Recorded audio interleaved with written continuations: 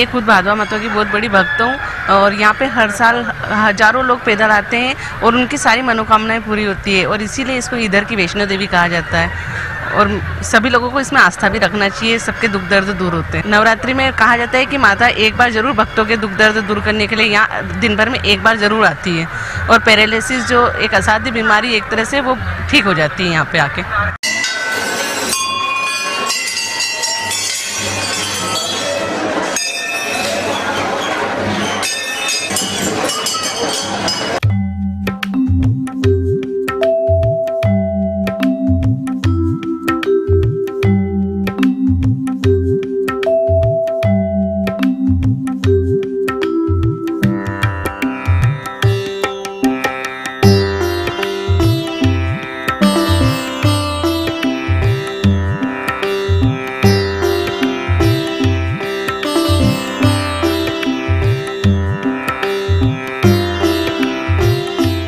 महामाया जो भदवा माता है यहाँ की, इनकी जो विशेषता है वो ये है कि ये कई सालों से यहाँ पे जो भी दुख लेके आता है अपना, वो सब दुख यहाँ पे खत्म हो जाता है। और नवरात्रि में बहुत विशेष इस चीज़ का माना गया है।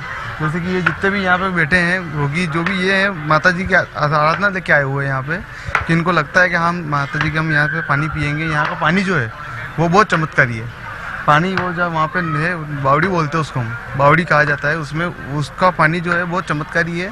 बहुत से दुख इस पानी से हर हुए हैं। हाँ, यहाँ पे बनने तो सब पूरी होती है। यहाँ में आपको देखा जाएगा तो विदेश के लोग भी अपने को यहाँ पे एक बार तो मिलेंगे ही मिलेंगे।